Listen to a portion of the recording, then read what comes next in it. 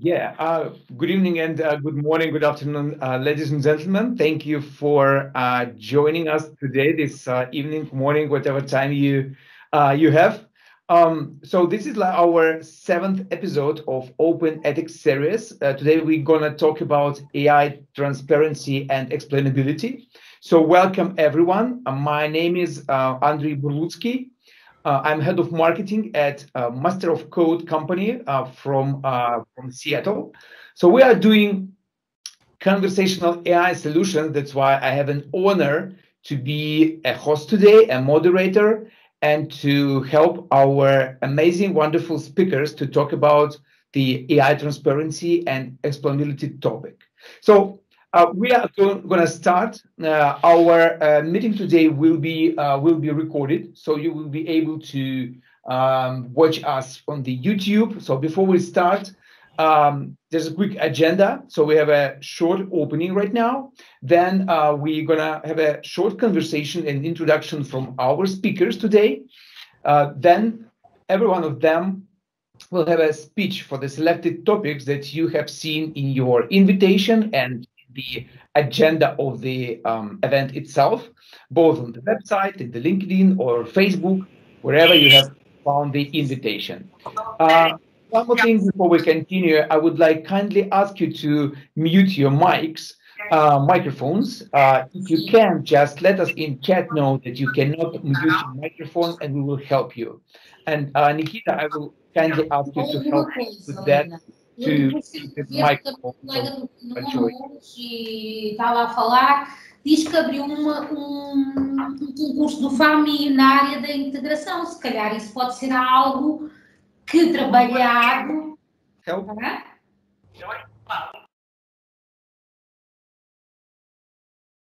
Okay, so this is event done for you, and yes, of course, we have presentations from our speakers, but the goal of the event is to give you insights, overview, and go-dos at the end of the event. Very practical insight and actions that you can leverage immediately after the event or a little bit after that. So please feel free, and we will really appreciate your questions that you can go to the Slido and put your questions over there. So on the screen you see the number that you need to put on the website, and please give your questions over there. So then we have. Sorry, for some reason your screen is not showing anymore. So could you please reshare? Maybe someone has closed me. Yeah. Okay. Yeah, good. Yeah, right now on the screen you see the link to the Slido. Please put the number you see on the screen in order to get the access to the place where you can put your questions to our wonderful speakers. So then we have closing, and we will be very pleased and honored if you will join to network and collaborate and talk all together on the Discord. You see the link to the discussion, to the channel. Also, it can be found in the invitation and event description itself. So we are ready to go. So let me start from saying that the companies and the governments for sure need to ensure the data and security, privacy, and transparency are at the core of their AI development programs. Governments are already doing this by introducing compliance regulations, for example, in Europe, GDPR and the California Consumer Privacy Act. All businesses must also provide more transparency into how their AI systems are securely handling, for example, personal data. Identifying and eliminating bias from AI algorithms, it becomes critical. So they also need to recognize that they are accountable for any negative consequences that occur as a result of their respective AI development, implementations, and at the end of the day, usage. So it's my pleasure to introduce you our speakers today. So it's Sabri Blackman from London. I think he will be covering very much the topic on advances in privacy-preserving computing, zero knowledge proofs, homomorphic encryption, and we'll also explore formal methods and logic for explainability in AI. The next, my pleasure to introduce you Marcelo Coelho, Senior Product Designer from Expedia, joining us from Paris. So Marcelo, welcome. The next guest, Pamela Jasper, coming from the United States. So also welcome, Pamela. Very great to have you. And we are really looking forward to learn more about the recent speech you had and the conference you participated in about the FAIR framework for AI risks. So I think it will be the thing that everybody is looking for here as well. Renee Cummings. Renee has a interesting line of expertise. She is AI ethicist, data activist, criminologist, criminal psychologist, so an urban technologist, international consultant. So I think there will be a lot of valuable insights coming from Renee as well. And last but not least, Nikita Lukanets, who is actually founder and CTO of Pocket Confident AI and founder of Open Ethics. Thanks for Open Ethics, we have this event today. So, dear speakers, I would like to invite you to join and introduce yourself. Please tell who you are, what can be your what can be your value and practical appliance of your knowledge of what you will be talking about for our attendees. So I will start from Marcelo. If you don't mind, please introduce yourself.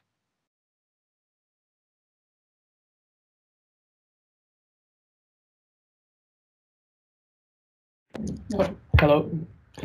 It's a great pleasure to be talking to you today. I'm Marcelo. I'm a designer based in Paris, and I have quite a diverse experience on design, working with different brands. But in the last 2 years, I've been working a lot on the intersection of design and AI recommendations, both at my last company, Deezer, which is a service of music streaming like Apple Music or Spotify, and my current one at the Expedia Group, which is more related to recommendation on the travel industry.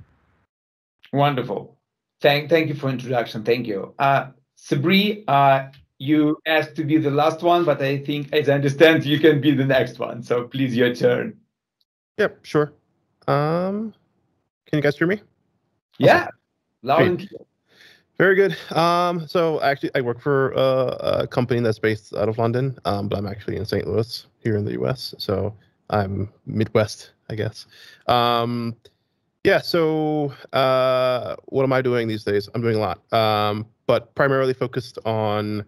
I've been sort of in the security space for the last 6 years full time, but I've been in infrastructure and embedded stuff for about the last 15 or so years. Primarily focused today on sort of provable security and provable privacy, and what that means from a regulatory perspective. A high level of assurance that the solutions that we're building are actually meeting, security and privacy standards. And so a lot of what we'll talk about today is about how to make that proof effectively transparent, and it's not just based on open trust, but how do we sort of develop standards that require proof, if you will. So I'll be talking about some of the ways encryption can help with that. Yeah, great. It's super happy to have such profi with us. Pamela, good afternoon. I remember you having noon already. Hello. Hello. So I can go next, no problem. Can you guys hear me?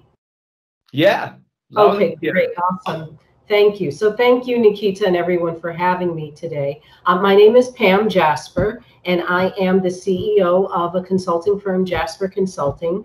I have over 30 years of experience as a leader developing and designing front office trading and middle office risk management systems for large banks, brokerage houses, and stock exchanges globally.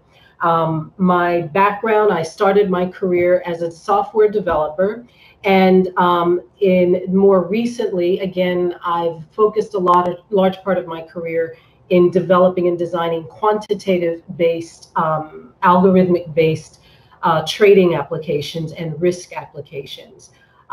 In addition, in the past 10 years, my focus has been in an area within banking called model risk management.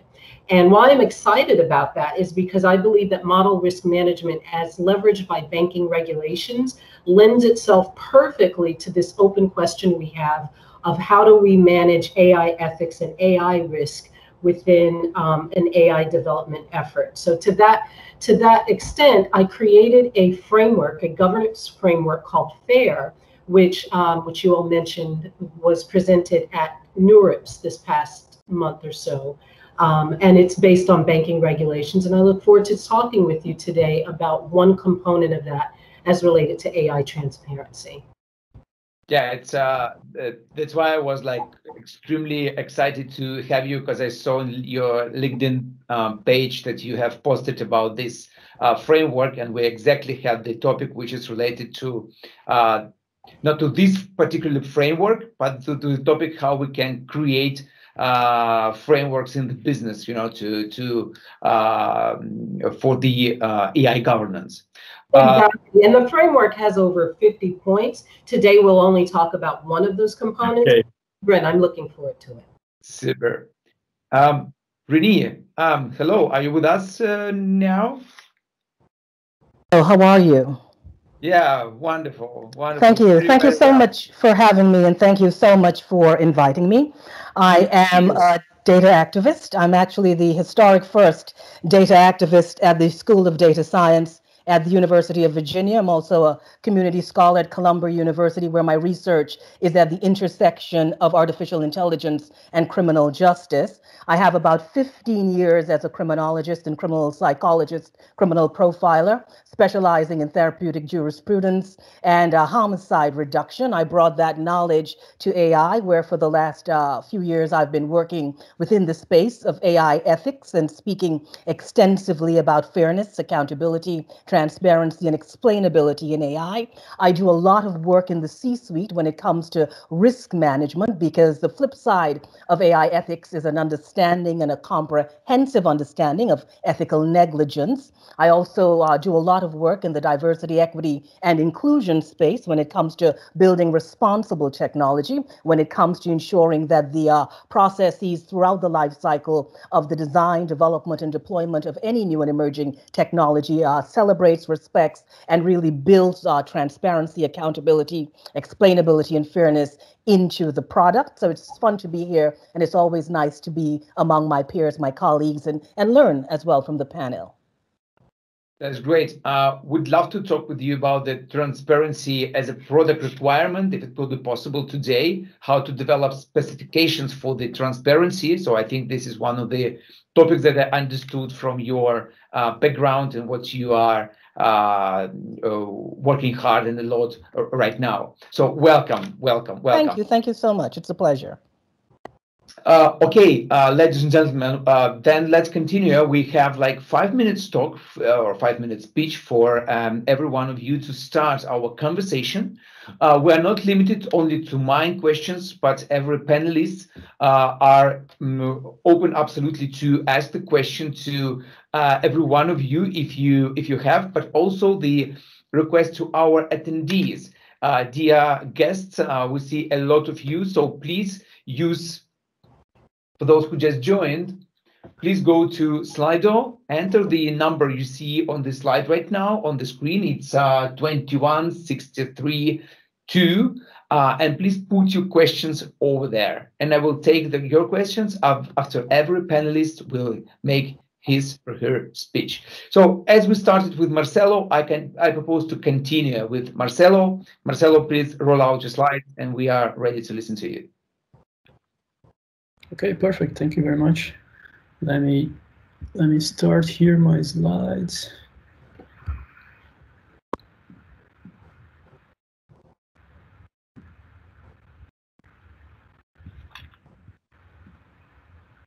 Yeah, super. It's working great. Yeah. So hello everyone, I'm Marcelo, and I'm going to talk about how design can help bringing transparency and explainability to the end user. So as I already presented myself, my experience on the field is quite diverse. But in the last 2 years, I've been working a lot on the intersection of design and especially AI recommendations, both at my last company, Deezer, and the company I currently work on at the Expedia Group. And actually, today I'm going to share some examples of what I've worked at Deezer, since it's the work that I have that is public today. Focusing on how we use design to render the smart tracklist feature clearer to users. So this talk is a little bit different from the others in the sense that we will be focusing less on how AI works technically or legally, but more on how it is presented by people to people in the end experience. So we start the process by analyzing the UX process by analyzing the current state of the experience. Is the experience following known best practices? Is the data from analytics telling us something? So on Deezer's homepage, for example, we noticed that the percentage of clicks on the top banner was very, very low compared to the feature position it had on the app. And that the flow feature, what we called our AI recommendations, was not performing as well as the importance that it had on our strategy. So user testing helped us to discover the reasons of why this section was not performing so well. We saw that users were scrolling almost automatically from the banner section in a mostly inconscient action due to its format that looks a little bit like an ad. We also noticed that a lot of people that didn't know about Flow before, due to our marketing efforts, they were not clicking on the tab since the name and the icon didn't say much to them. If I ask you and you don't know that Flow is the smart tracklist feature, you wouldn't know. So as a product owner, you may ask yourself, aren't users curious to know what is behind the tab? Unfortunately, the answer is usually no. If things are not clear, features, even if they are even if they are amazing, they won't be clicked by users. So after identifying that Flow was not very well understood and the banner was not performing, we did a few prototypes to test the solutions. On this step, there is no need for code. There are two tools that allow designers to do pretty believable prototypes, as you can see here, all the scrolling, navigation, etc. And by creating these quick prototypes, validating and correcting stuff before touching any code, you can save a lot of money on engineering resources, time, and people. So in our final solution for Deezer, we decided to remove Flow from its individual tab and bring it to the main user path of the app. Because in the end, editorial content, AI content, radio, it's all listening to music. And we also brought, for transparency, we brought new content formats to the homepage so users could differentiate in a quick glance, what was editorial, what was AI recommendations, and what was live radios. What is nice is that these changes increase not only transparency, but also the global usage of the music tab. Smart Tracklist, for example, in the first month of the change, they increased the daily usage by almost 10%, and radios by more than 300%. We also iterated until people could finally understand what Flow meant very quickly by quickly scanning the section through copy. We have here Made for You. We describe that it's an infinite mix, favorites, and new tracks. The same for the content such as the daily mix, where we show very clearly the faces of artists that were used as a base for generating the playlist. So to recap, what I would recommend is to don't make the same mistake as companies did when adopting GDPR. Avoid keeping users from doing the task they want to do. Don't block the main user flow, as we can see on these banners that are quite annoying to people. And even I use GDPR as an example, since even if their intention was good, the practical application ended up being quite annoying, and ended up having very little result on making websites to stop tracking cookies, since everyone just click into the most colorful button as fast as possible to get rid of the banner. My second tip would be to don't forget to test. Qualitative data can give you great insights and can be done for way less time and money than you think. I would be glad to share some books and also some tools. And last, prototypes can be done easily today and save you a lot of money in the end process of ameliorating the product. So that was it. Thank you very much for listening, and I'm ready for any questions and any discussions. Thank you, Marcelo.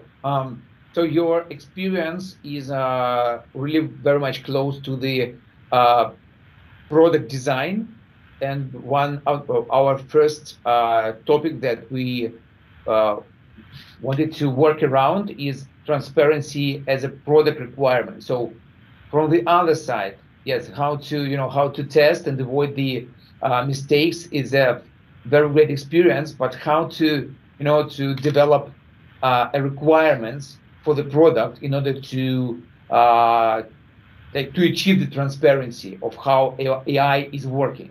What's your ideas or thoughts on this, or recommendations to our audience? Yeah, absolutely. So on the design side, of course, we are not touching the technology directly, but we are helping on the front end, on the display of the technology, to make things very clear to users. And I think the main tip that I would give is really because we have this temptation of, for example, if we are going to display a label for the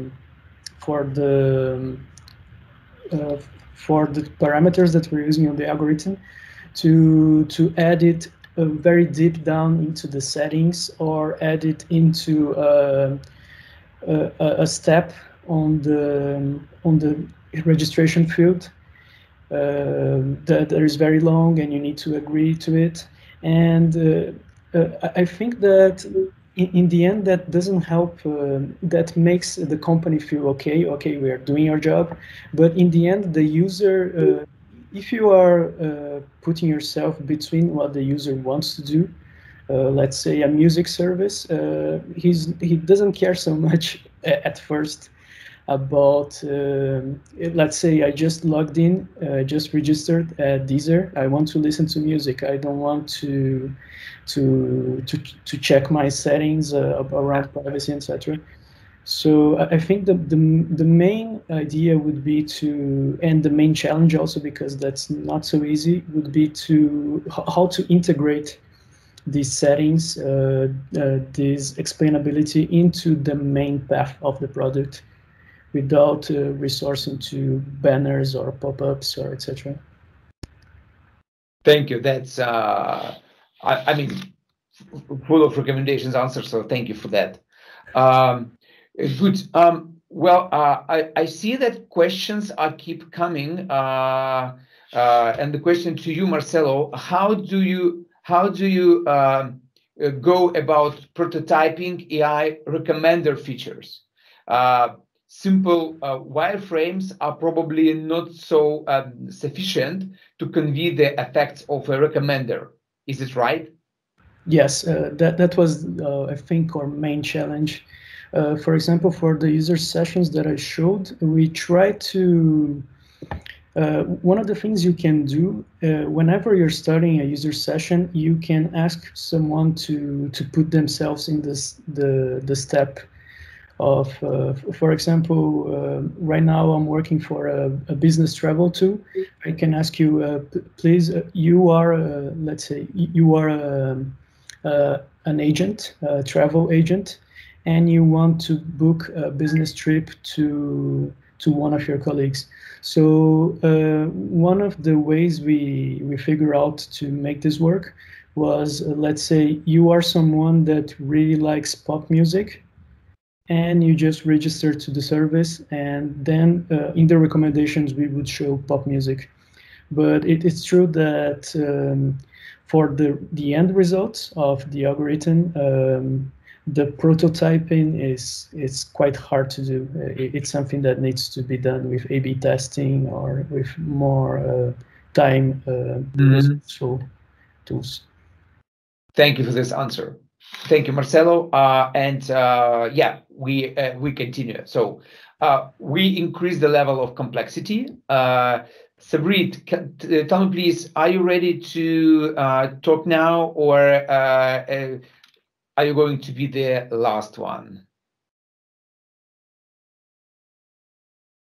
Okay, you've introduced yourself, and now you will be the last one. I remember you asked. Okay, Pam. So Sabri asked to be like the last one. He has some urgent stuff to complete. Would you mind to join and make your presentation, please? Sure.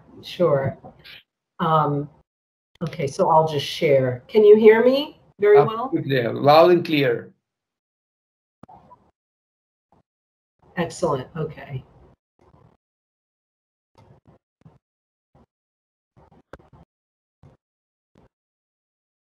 So again, once again, thank you everyone, and thank you, Nikita, for having me on today's discussion.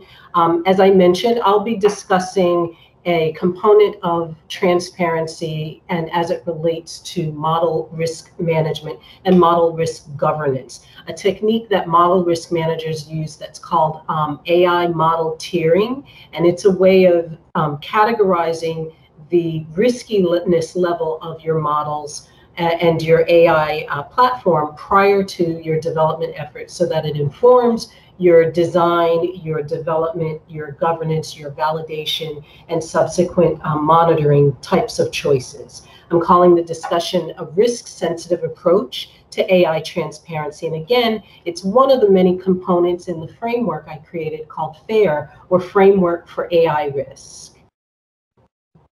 So why use a risk-sensitive approach? Well, all quantitative models are not created equal. Models will vary according to the complexity of their construction, the usability, and the material risk impact they have, in this case, to end consumers, as well as the development firm. As such, the required depth of validation and governing approval processes and authority for each model will also vary. Sound risk management generally requires that the allocation of resources according to risk, with riskier areas receiving relatively more resources. So how do we do this? Model risk managers accomplish this by the use of AI model tiers. We're going to walk through a simple example. So to create an AI model tier program for your AI model, your AI platform, first you identify certain decision variables.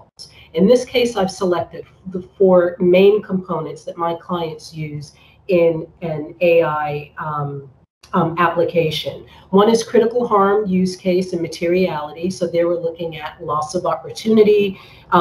Is this a use case or a product that will involve hiring, insurance, housing, education? Economic loss, so will it involve credit or lending decisions, price disparities? And finally, loss of liberty, increased surveillance, incarceration, or predictive policing. If any of these use cases are present, then we want to have that impact your scoring decision. Another factor is quantitative method. Quant methods, models vary in their complexity. So there's a difference in complexity between a linear regression model versus reinforcement learning. the type of algorithmic model that you use in your AI solutioning impacts the level of risk tier that you give it. Another factor is implementation effort. So the level of model implementation efforts in terms of coding, technical analysis, design, architecture, resources, team, even data quality can be a thought of here. And finally, data quality itself and data availability. These are the types of decision variables that go into creating a model tier matrix.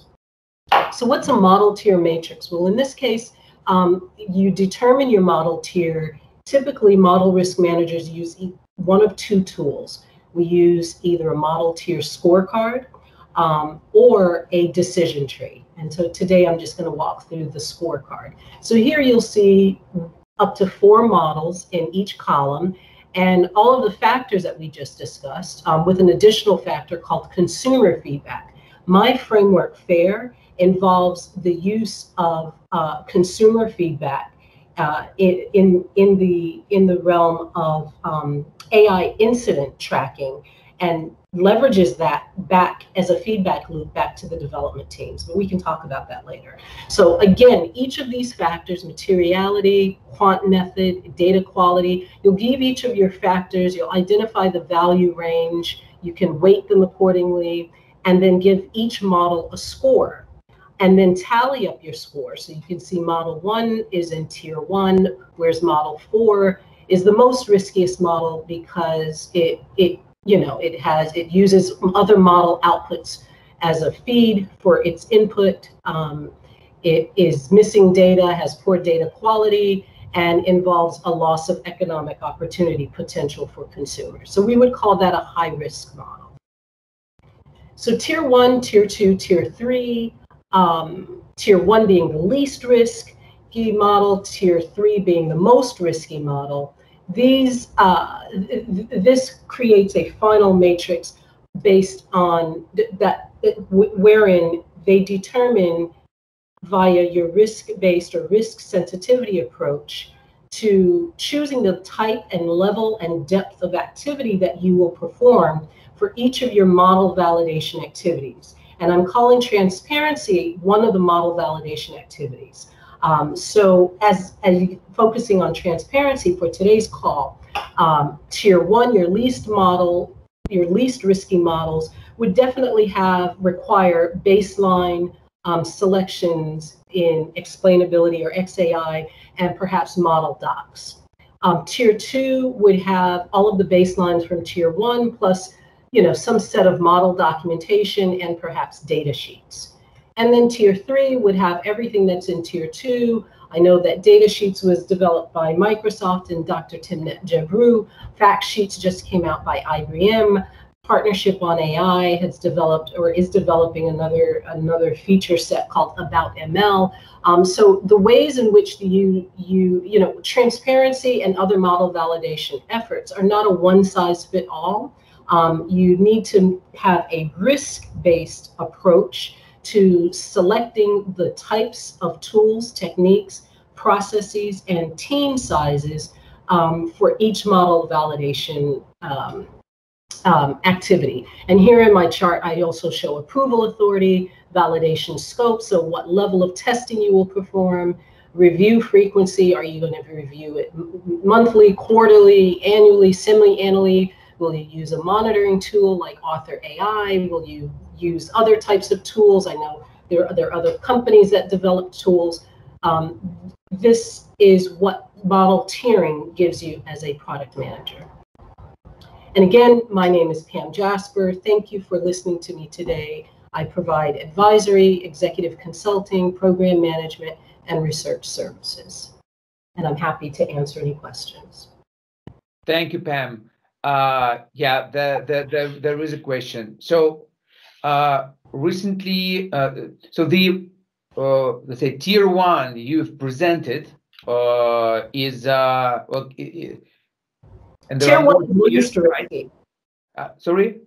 Tier 1 in this example is least. In this example, right, absolutely. There are more. You told me it's 15 items, right, over there. Yes. So should it be applied by, let's say, any AI developer, any AI product manager on any size of the company, whether it's enterprise, whether it's small. And if this document is where it can be found in order to learn for our audience what other items are included, in order to be able to reach out to you for more details, for example, in the future, because this builds the important foundation for our conversation today. Yes, yes, yes. I'm not sure that I understand the question. So in terms of follow-up and any references, I'd be happy to meet or discuss or share any information with everyone after the call. The tiering, you know, so it's a great question. If you look at my chart in the first column, tier 1, for approval authority, right now, I think AI and AI ethics, you know, CMM talks about a capabilities maturity model where organizations are maturing, we're evolving. We're not as advanced yet in the AI and AI ethics field as you know, as we will be in the future. So I think that currently the development teams themselves are designing, developing, and they are the final approval authority with a more embellished and granular governance framework. And again, I go to risk management governance framework. For your more advanced risky models, you will want more eyes on the approval of those models and on the governance of those models. So for tier 2, it won't be only the developers making the decision. In tier 2, I'm saying the model validation team helps to make or makes that decision. And in tier 3, actually it's the model validation team, it's the development team, and a governance board called your Artificial Intelligence Ethics Committee or your AIE board. I recommend to all of my clients that they have a board, and that, of course, that board is both racially, gender-based, and in other capacities diverse. So we want diverse eyes looking at these decisions. But it's a great question. Right now, yes, the dev team makes the decisions, and there are many tools that they can use. And this is a framework that they can use to help select when to use which tools. That's absolutely clear. So then the next question comes from the audience. From the traditional audit perspective, impact plays a role, but what about the probability?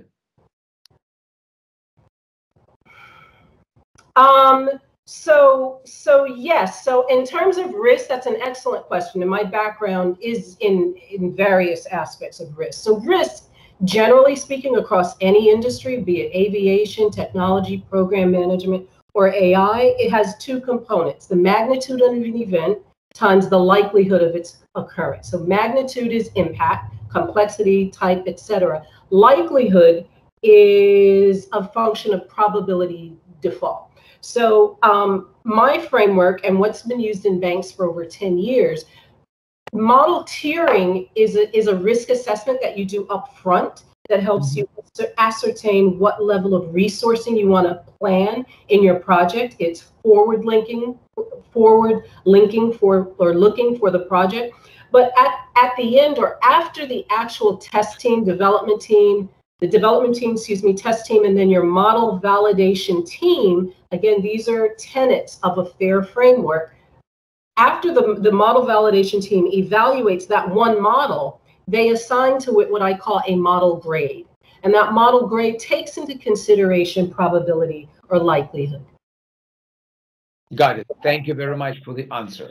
And what are your views on the effectiveness of counterfactual explanations? Should a framework specify exactly how an explanation should be given? Yeah, so I think a framework, or this framework, my framework is a governance framework. It's not prescriptive. It's not going to necessarily tell you when to do what. For instance, the exercise we just walked through today, I would walk through this, and I walk through this with my clients, but they make the decisions on which tools are important, which variables are important. I assist them according to best practices that are developing in the AI ethics space. So in terms of counterfactual explanations or other types of protocols or syntax around your explanatory models, and I was just having, I don't know if this is related, but a similar discussion with someone yesterday that, sooner we're going to need someone to explain the explain on XAI or explain tools for the explain tools or XAI squared. Whatever we choose, it needs to be done in a collaborative governance structured approach that takes into consideration the types of risks that these models have. So my framework, again, is not prescriptive. I'm not going to tell you yes or no, this one technique is good or bad. It really depends, and we need to look at that. And that's what I wanted to ask you the next question for myself. So then where can we look at to learn what to do when, in addition to your framework? What would you recommend? Let's position it this way. Yeah, sure. So I can share aspects of the framework, and I'm setting up courses right now for the beginning of next year. The framework, I will tell you, is based on three tenets, three main tenets. So one is a bank regulations, and that bank regulation is SR11-7. So you can feel free to look that up, SR11-7. Model risk management, which has been used in banks, again, for over 10 years. My clients like that because they like the comfort of using a framework in this day and age where everything is so new, AI ethics is so new, we don't know what to do. At least you can fall back on a governance framework that tells you kind of what to do. The second tenet that my framework relies upon is diversity and inclusion. I'm a staunch believer, and there's a lot of research coming out right now that proves that having a diverse governance board to help make these types of governance approval authorities and types of decisions is important and necessary to remove AI bias in particular. I also recommend diverse engineering teams. So the diversity is embedded within my framework, and it's a tenet of the framework. And the final tenet is historical events. So this framework that you're looking at now, there's a 25-point or more components to it, but they're all internal facing, meaning what does the development team and the development firm organization have to do? But I believe that AI ethics and AI bias, in order to be properly removed, needs to take in feedback from external consumers. So I've been having discussions with an organization called Partnership on AI, and they have a database or a tracking database called AIID to track incidents. In addition to them, a woman named Joy Bulamwini has Algorithmic Justice League, and she also has a tracking database. We need to track incidents and let that feedback to the developers. I'll just end that with saying, if you're developing a reinforcement learning model today that's for a lending application, and last week 15 reinforcement lending models failed, you need to know that. And you need a feedback loop that tells you that that's in a trusted manner. So we need to track these incidents as opposed to just waiting until they pop into the news or into a legal court scenario. We need a way for communities to trust these types of tools, and that's a whole nother discussion. But we need a feedback loop. So FAIR, my framework, includes that feedback. Thank you, Pam. Thank you for complete answer and set of insights and recommendations. And we have the question from one of the panelists, from Nikita. Nikita, you have a question? Yes, I do have a question. However, I'm thinking for the sake of the time, I will keep it to Pamela and I will ask it later, and then I'll come back to it. Okay, great. Pam, thank you very much. Absolutely, thank you. Look forward for a further conversation at the end of the event. Renee, we can't wait to listen to your story. Hey, we can see you for sure, and we can hear you. Certainly, thank you. So I don't have any slides. I'm going to just speak to you from the heart because this is what I do full time. So let's talk about this. The product that I deal in is called justice, algorithmic justice.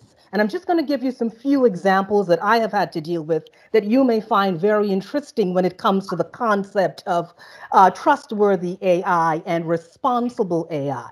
So as an AI ethicist and a data activist and a criminologist, I work with AI within the context of intellectual confrontation with data scientists. I'm not a data scientist, but I say that as an AI ethicist and a data activist, I am the conscience of the data scientist. So I am there to provide the intellectual confrontation required in the conceptualization stage, where I believe my work is really to stretch the ethical imagination of the data scientist. So when I think about ethics, AI ethics, and when I think about my product, which is justice, and the question of the application of algorithmic decision-making systems to justice, particularly within the context of risk assessment tools that are designed to administer the criminal justice system.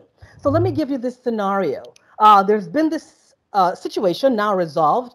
A gentleman by the name of Glenn Rodriguez, who spent about 15 years behind bars. And when it was finally time for him to receive his parole, he kept being denied. And after being denied several times, he had to ask a question: what's happening here? And what he realized is that he had to go one-on-one with the algorithm that was being used to make the decision on his freedom. He eventually, in a case of explainability, AI explainability, and getting into the black box, had to challenge the algorithm, because a fundamental right of the American criminal justice system is the ability to face your accuser. So he had to face his accuser, which was an algorithm. Another case in point: you've been arrested because of facial recognition, and it has been a case of mistaken identity, but you still have to go through the criminal justice system to ensure that that stain does not stay on your record. There have been other cases in criminal justice where parents have lost their children to the child protection system because an algorithm has decided on abuse and neglect and maltreatment. An algorithm decided on a decision to take a child away from a parent. We've had situations when it comes to transparency and explainability in AI, where algorithms have denied people benefits, critical benefits for healthcare, and critical benefits for social services. And now what we are seeing in policing are algorithmic policing strategies, approaches, tactics, techniques, tools that are now being used. And what we're also seeing would be digital arrests and digital subpoenas and geofencing warrants and these digital sweeps that's just collecting data. And your data is now making you a person of interest to the police. Now, when you think of that, and you think of the models that are being designed, these risk assessment tools or these algorithmic decision-making systems, you've got to ask yourself, whose model is it? So this is why, as a risk management strategy, we've been relying so heavily on diversity, equity, and inclusion to ensure that the process, the life cycle from design, development into deployment, appreciates that the design of an algorithmic system, decision-making system, has got to have context. It has got to have context is critical, because context is critical to confidence in the system, it is critical to credibility in the system, and it is critical to raising a consciousness of trust, that people can believe that the answers that are being deployed from these systems are answers that they can trust. So it comes back to the question of transparency and explainability and their rootedness in fairness and in ethics. And the critical aspect of that is explainability. The challenge becomes a trade secret and proprietary rights versus human rights and civil rights and data rights. And these things are critical. So it comes down to the criminal justice system at this moment is how deep into the black box can we go? And how deep into the black box should we allow to go? Is it a trade secret? Is it a proprietary right? Or as a citizen, it is my right to confront an algorithm. So it comes back to the question, when you are building a model, how do you code justice? How do you code fairness? How do you code freedom? And these are very critical. So as a data activist, my work is to raise that level of consciousness and speak to the need for due diligence, because we can't build models without understanding duty of care and due process and how these things impact on people's lives. Now, a model leaves a legacy. And as a data scientist or as someone who is designing that experience, you have got to ask yourself, what is your role in this legacy? So much of the work that I do looks at the relationship between data and society, the kinds of impacts, negative impacts that we are seeing, and how do we reverse that with a thinking that not only encapsulates a risk management approach where we can detect and we could mitigate and we could manage risk, but an appreciation for how important diversity and equity and inclusion are to product. Now, on the flip side, I do a lot of work in the C-suite, where I spend a lot of time with organizations helping them build that ethical organizational culture. And that is based on fairness and accountability and transparency and ethics. And it's about understanding the power and the privilege that is built into data, and understanding that data is a system, and the model that you are creating is creating a system that is cultural, that is social, that is political, and that is even economical. So when it comes to understanding the power of an algorithm and really understanding justice attached. And I think we would all agree that some of the biggest challenges that new and emerging technology has faced in its application would be in the criminal justice system. We've had many research studies that look at these opaque algorithms that frustrate due process, or zombie predictions, algorithms that are over predicting risk and recidivism. And we have already seen people who have been misidentified and arrested because of technologies such as facial recognition. And we have seen the unleashing of many algorithmic policing strategies that are now creating havoc in people's lives. So for me, it's always about just raising consciousness, because between understanding, application, and deployment, there's a big gap there. And many of the organizations and the companies that are designing tools are finding themselves in that space, and it's called crisis, because of not applying the robust and rigorous guardrails from the beginning of the cycle. So when I speak about data now as a data activist, I look specifically at the collection, classification, annotation, interpretation of data, those designations and those definitions that we use, and to know that every time we define one thing, we're redefining or misrepresenting something else. So as I said to you, my job is simply to raise the awareness and bring the kind of vigilance that you need when it comes to building these models. Because also, as someone who works in risk and crisis, if you don't do that application at the beginning, and it begins with stretching the ethical imagination, it begins with an understanding that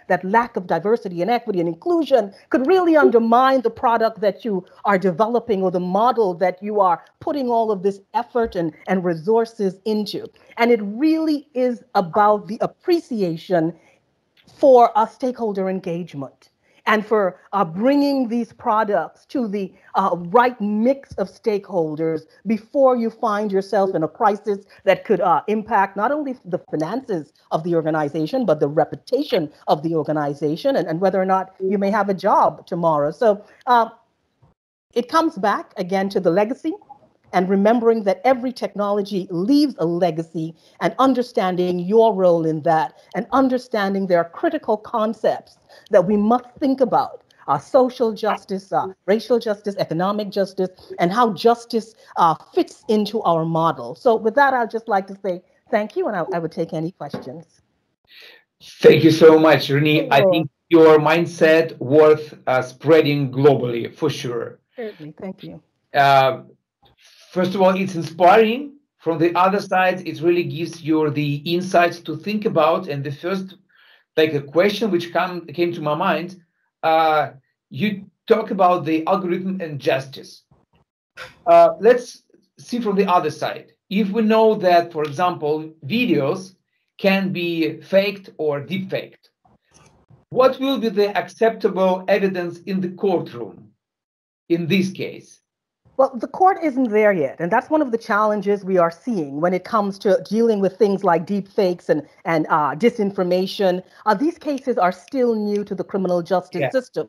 I know at the level of the International Criminal Court, we've been trying to come up with a whole new approach to the understanding of this technology, because some of the things they have seen is that a video of a massacre in a particular country could be released or at a particular time, and it may not be of that time. Or you may have a situation where someone has used a deep fake to put you at the center of a homicide, and you weren't really there. So this is creating a challenge, but indeed an exciting challenge for the criminal justice field, because you're now seeing the need for that multidisciplinary approach between tech and law and criminal justice, and the need for coming up with new ideas to deal with these new challenges. But the question there, or the concern there, is the fact that so far what we've been seeing is this new technology, which I'm extremely passionate about. I'm very, very passionate about AI, but what we're seeing is new technology creating old differences and old biases and old prejudices,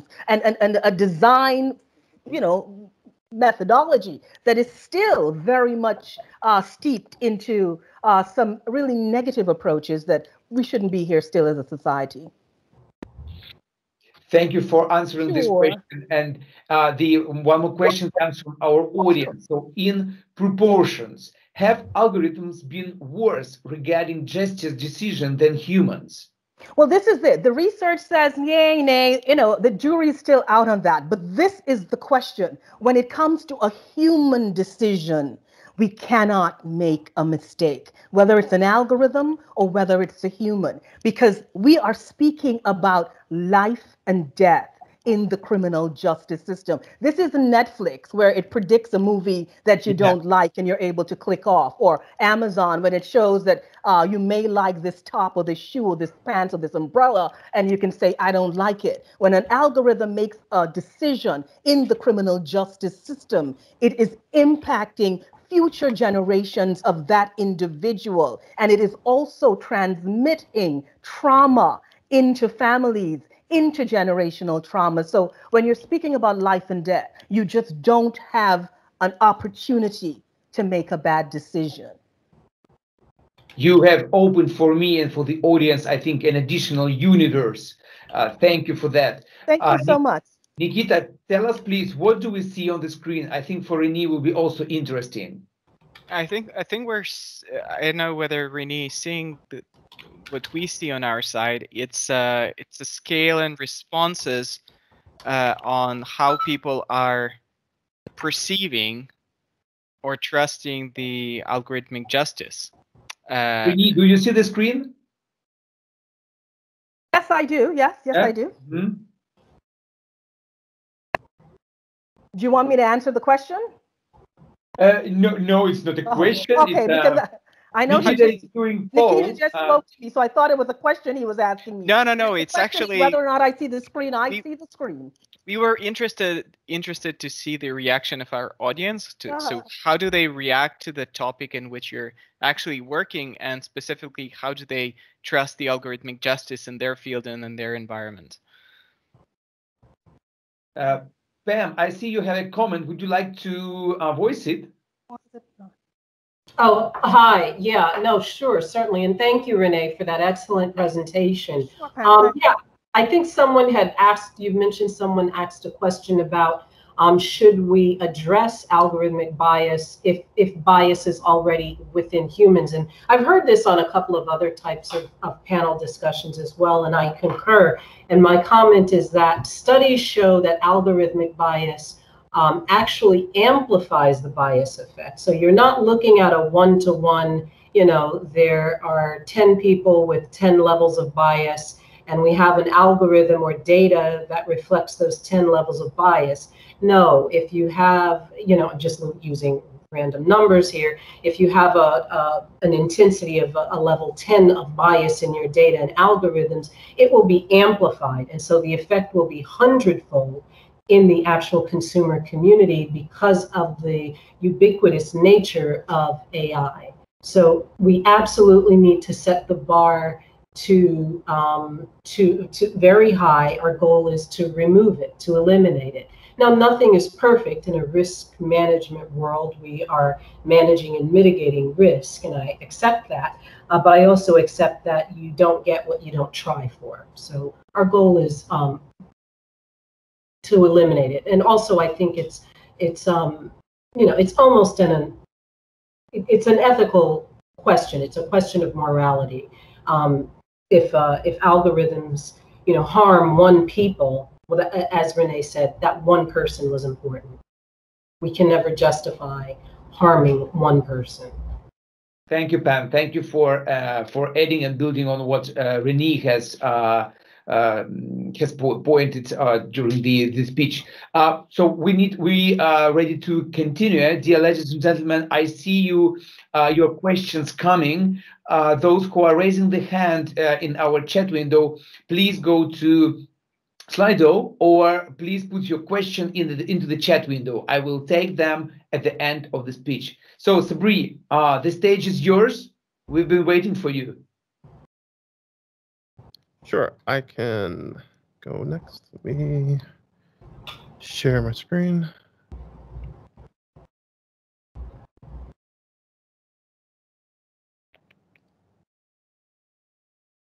And I'll just share the entire thing. Okay, can everyone see? Absolutely. Sweet. So I'll start off by saying that trying to understand zero-knowledge proofs or any of this material in under 5 minutes or trying to explain it is very difficult. So I'll try my best to go over some of the high-level sort of benefits and sort of what the point is. So very, very quickly, because we don't have that much time. Privacy preserving trust and integrity is kind of part of the pitch line here, but we'll go into what that actually means in more depth here. So zero knowledge proofs. So what are we solving for? Let me make this full screen so people can actually read a bit better. So what are we solving for with zero knowledge proofs? Which is a little bit more interactive, but if you are unfamiliar with zero knowledge proofs, we're solving for being able to prove identity, data integrity, capabilities, any sort of information that is privileged without direct access to that privileged information. And hopefully that'll make sense a bit more in a second here. So some points about zero knowledge proofs. And there are some graphics here that I'll sort of go into. And so zero knowledge proofs is a very, very large field of encryption technology and protocols and things like that. So these are very, very high level sort of points about that.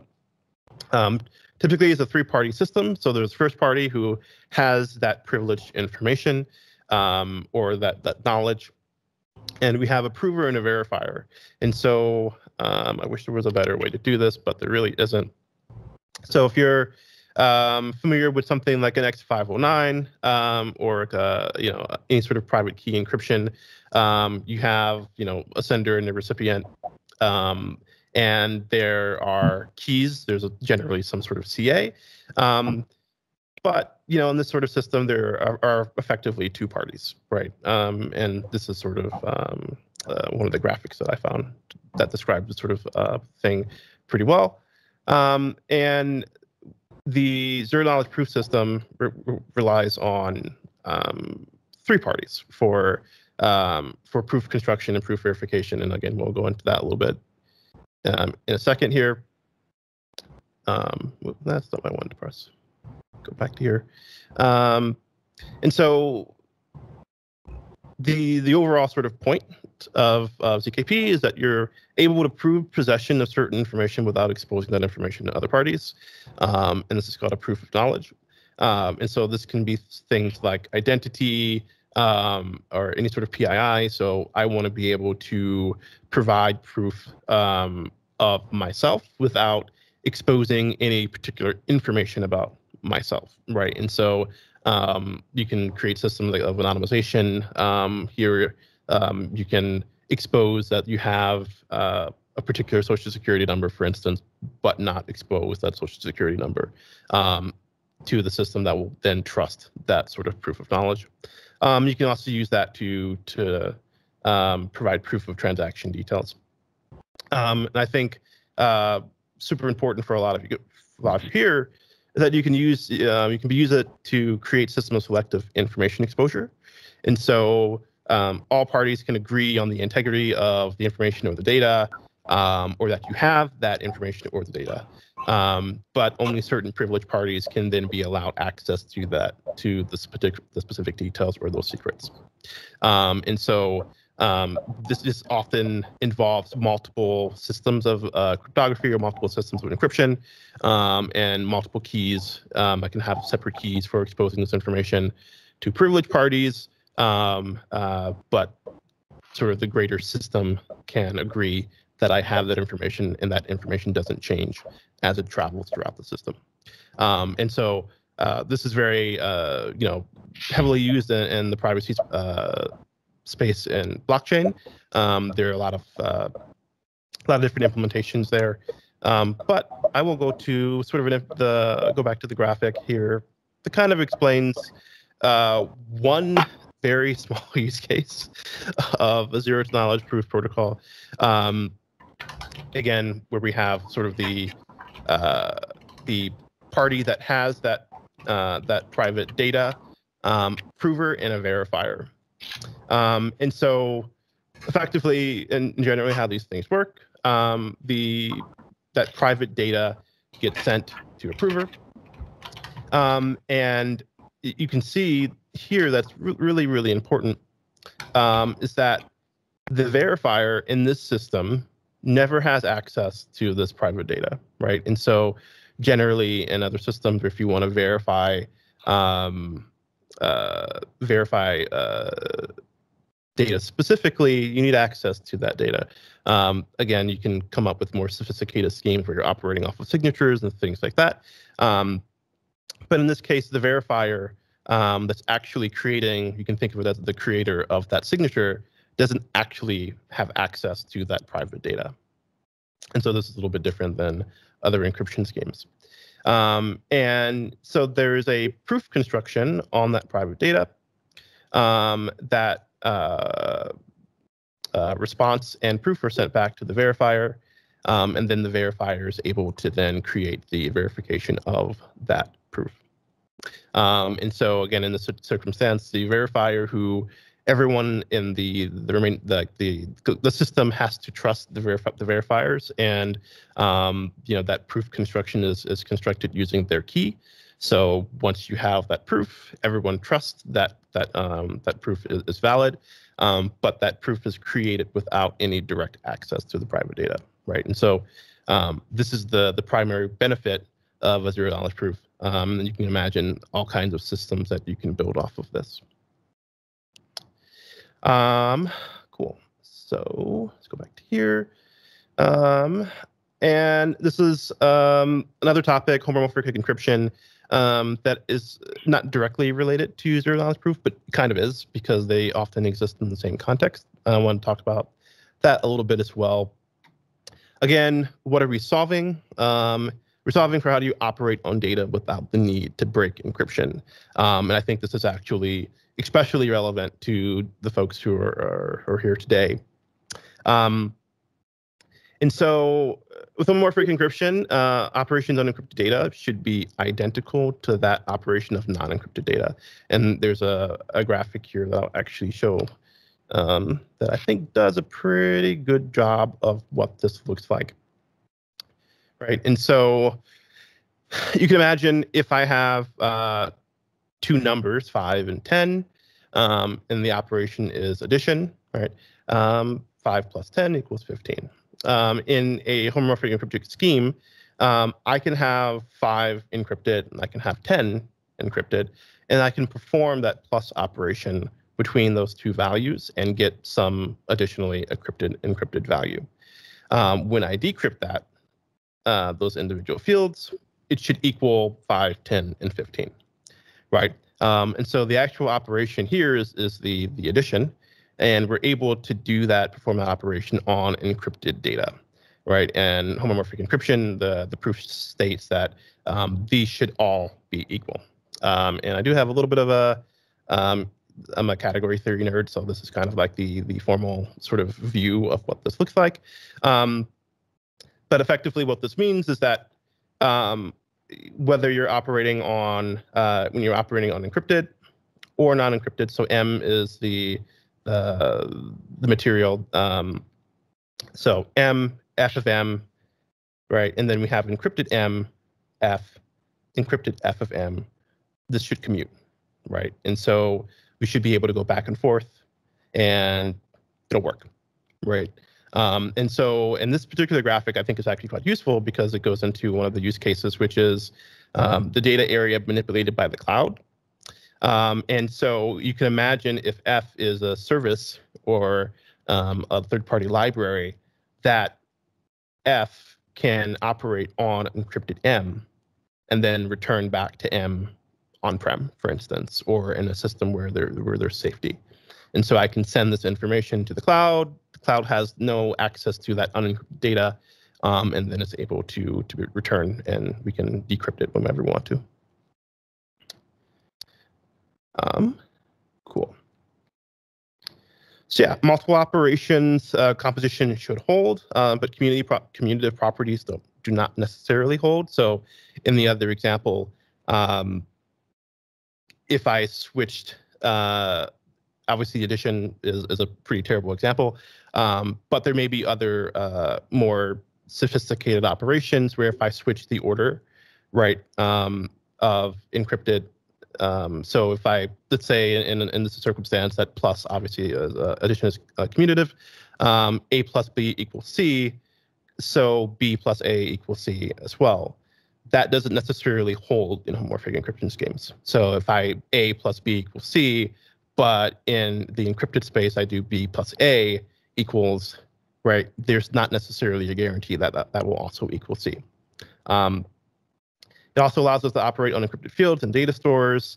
Again, if you have a database where you have fields that are encrypted, you can use homomorphic homomorphic operations to operate on that data in that field without ever having to decrypt that. And so this might be useful for certain update operations and things like that are actually pretty fast.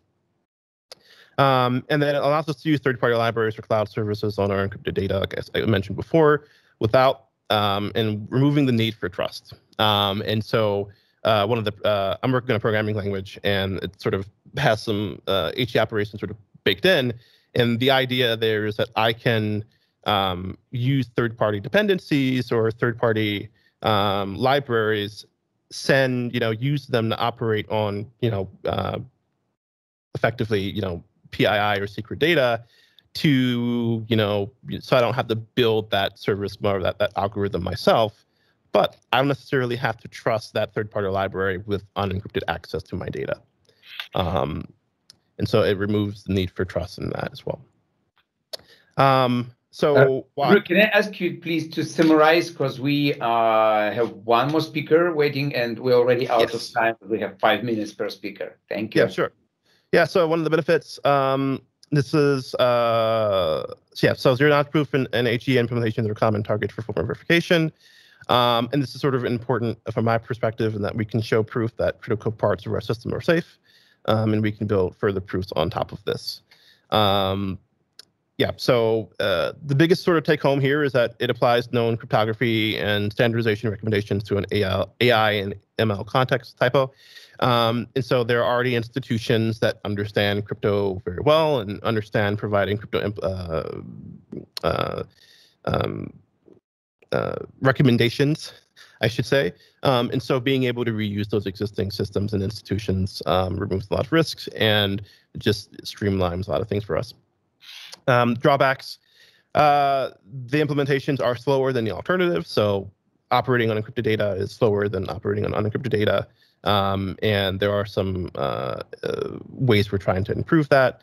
And the other drawback is that other encryption schemes have large bodies of institutional knowledge already. So unless you're heavily in the blockchain space or heavily in sort of privacy preserving computing, some of these things might be very, very new to you. And that's all I have.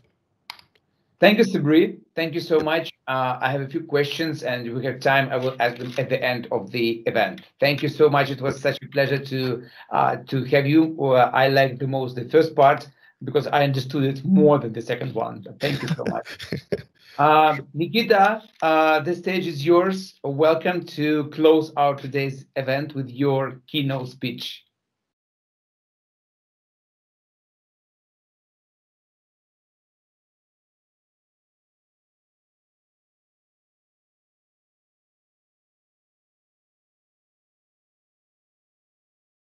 Yeah, we see your slide now. But we don't hear you, Nikita. Nikita, we don't hear you. You are muted. Let me unmute you.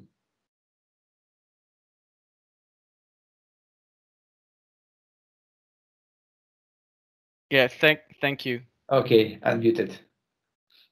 I've got a little challenge with my screen because it was flipped. Okay.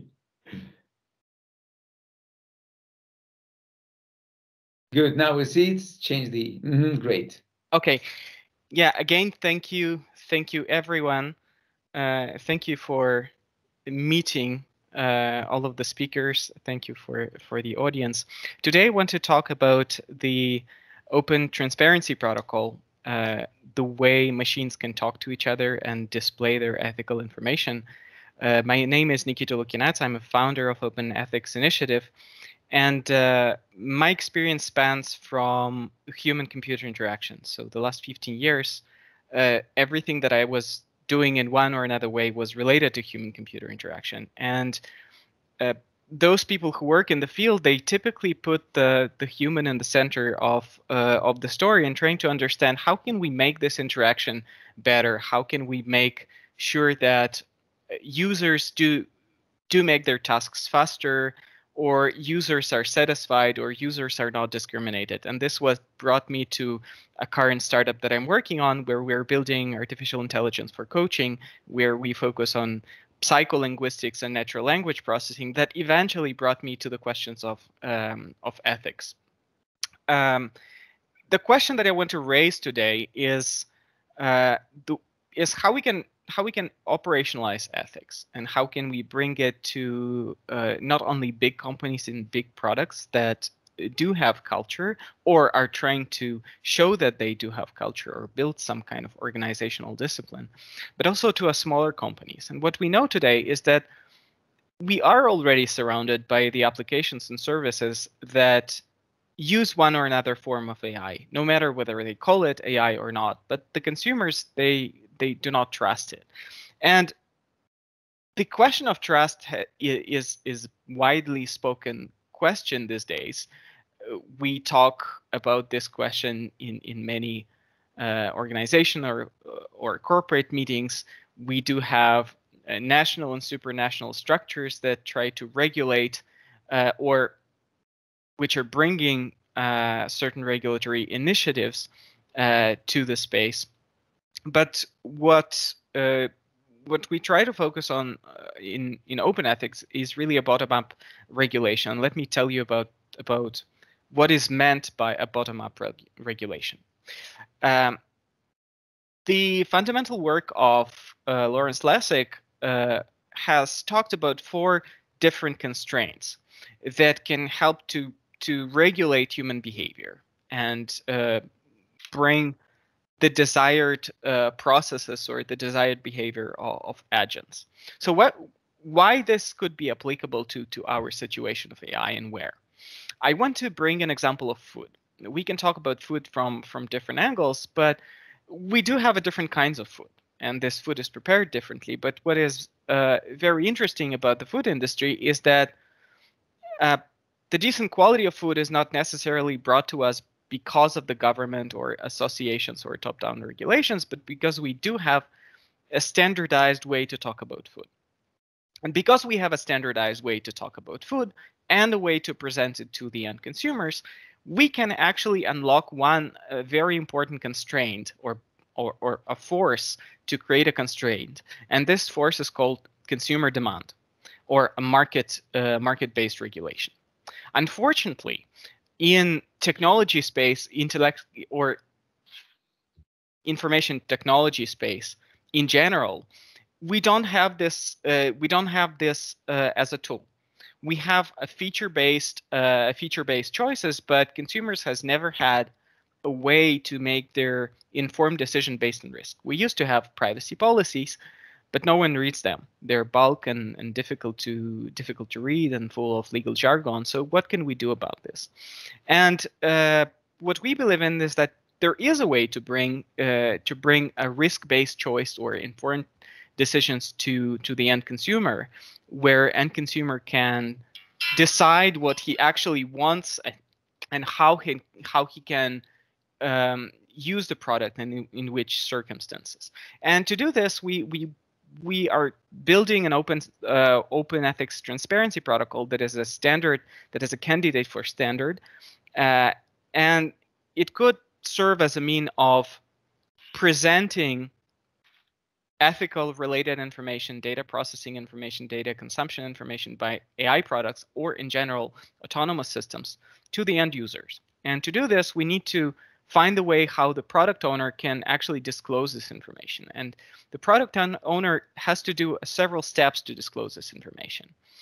First, he has to,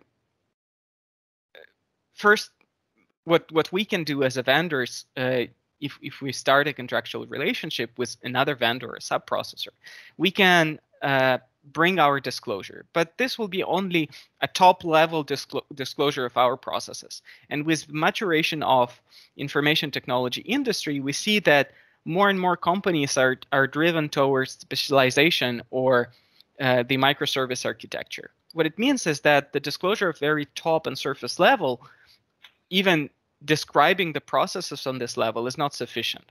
So what we need to do, we need to go one step deeper and disclose information about our vendors. This is actually a requirement of GDPR, for example. Disclose the data processing agents for a certain product and let users know what's happening inside. So what we propose an automated way to do this, and to do this in such a way that the disclosure of the top-down of the vendors bottom-up will actually bring the whole market to the transparency level, but not only will bring the companies who are typically high revenue companies and which are on the radar of the regulator. How do we do that? So first of all, we need to make sure that the disclosure is validated. The validation of disclosure can come through several steps, where, for example, we will check whether the fields are correct, whether the disclosure is not spoofed or substituted if we compare it to a decentralized database of all disclosures. But then on the next step, and it's interesting that Sabri has talked about this, so I want to continue this topic. We can actually do the verification of the disclosure, and we can make sure that the auditors, as a third party, do control and do see the real information and how what the company is claiming that it is doing is actually displayed in the disclosure. And later on, once we do have this verification, we can chain all the existing disclosures by the vendor of the company into a composite disclosure and present, have this machine readable file, and then get the human readable transparency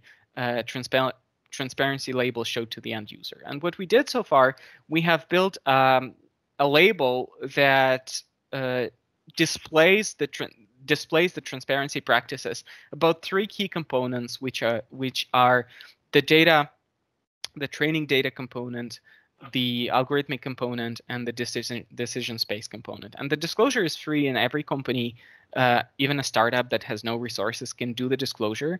And as a result of disclosure, the company will receive a transparency protocol file that they can place and display it, and it's going to be crawlable and analyzable at scale.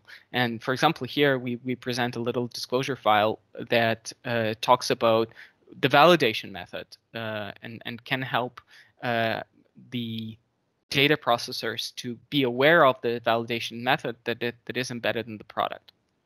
But before I close, I want to make sure that also we have a same picture about what transparency is and what explainability is. In the way we think about transparency in open ethics, this is a very forward-looking approach. This is the expected result from the system. This is how the system is built, or how is it supposed to work, who is the owner of the system. This is what we want the system to do.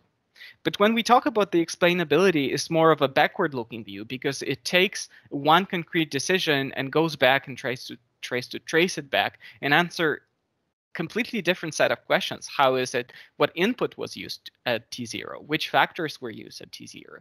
How can I object the decision? Or how can I loop in the feedback? What Pamela was talking about is that the user has to be the one who actually brings the feedback back to the system. And we propose the requirement setup for software developers and product owners on how to approach the unboxing the black box, even if they do not have exact factors. We can provide the information to the user, even if we are explicitly share what kind of input was used for making the decision, because users typically don't know even what kind of input was used. They don't know what exactly is the scoping of the output. So what we want to underline here is that users have the right, and they should know, what kind of inputs and outputs were used and produced, and that the developer has to provide must provide a way for programmatic feedback loop for their automated decision-making applications. On this, I want to close. Share the roadmap with you and the mission, what we want to build. We want to have responsible companies on one side, but also the educated users who make informed choices on the other. And to do this, I really want to involve you as a community to onboard and join our open source initiative and to contribute to it in building the protocols and being an evangelist. I'm very much happy all of you are joining this initiative today in our conversations. You are the force that drives the engagement and the proliferation of the idea of transparency and ethical applications.